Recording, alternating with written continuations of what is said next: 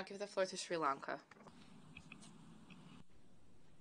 Thank you, Mr. President, for convening this meeting on accelerating and scaling up the Sustainable Development Goals within our common agenda.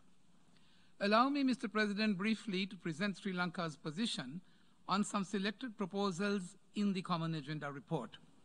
Firstly, on the Fund for Social Protection. We believe that the social protection systems in the country should be tailor-made to be inclusive, nationally owned and nationally driven, and it is our responsibility to ensure allocation of fiscal provision and liquidity for the implementation of such programs. Sri Lanka, while considering the sustainability as the cornerstone of its national policy framework, has been providing its citizens with several social protection mechanisms, even amidst the pandemic, ensuring our government's commitment to inclusive protection and participation for all. Secondly, let me say a word on the informal economy. We echo the significance in providing employment opportunities, universal health coverage, adequate housing, and education for all, including people in vulnerable situations, especially women and migrant workers. In transferring to sustainable economies, the developing countries need to be provided with adequate financing, Mr. President, technology transfer on preferential terms, in addition to the provisions on capacity building.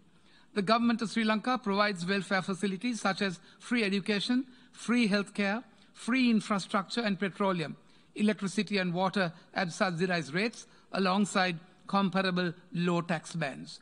It must be noted that it is these very welfare state measures that have contributed to the financial stress Sri Lanka has undergone in the course of the pandemic. Thirdly, transformative gender measures.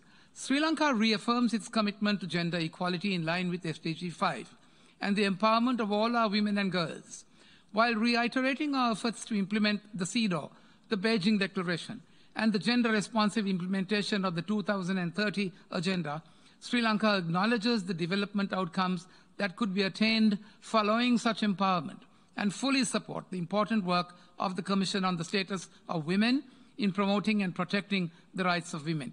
It is noteworthy that a majority of young women proceed to pursue tertiary learning and also inducted to the public service throughout the entire canvas of public administration and the private sector.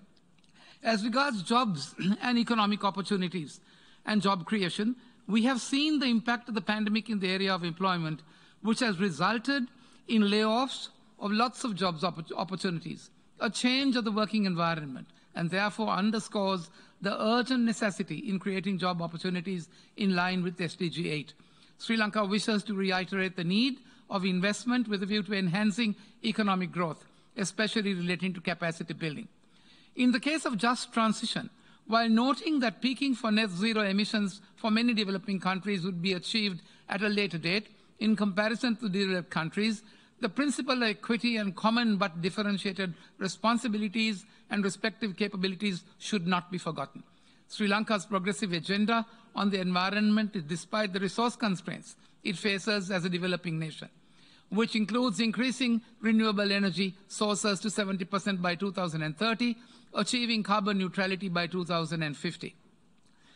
Mr. President, Sri Lanka remains ambitious to realize the Sustainable Development Goals as set out in the 2030 Agenda, and it is our strong belief that the United Nations Secretary-General's Common Agenda, as spelled out by the SG, will be as effective an agenda to pursue in the realization of these goals. I thank you, Mr. President.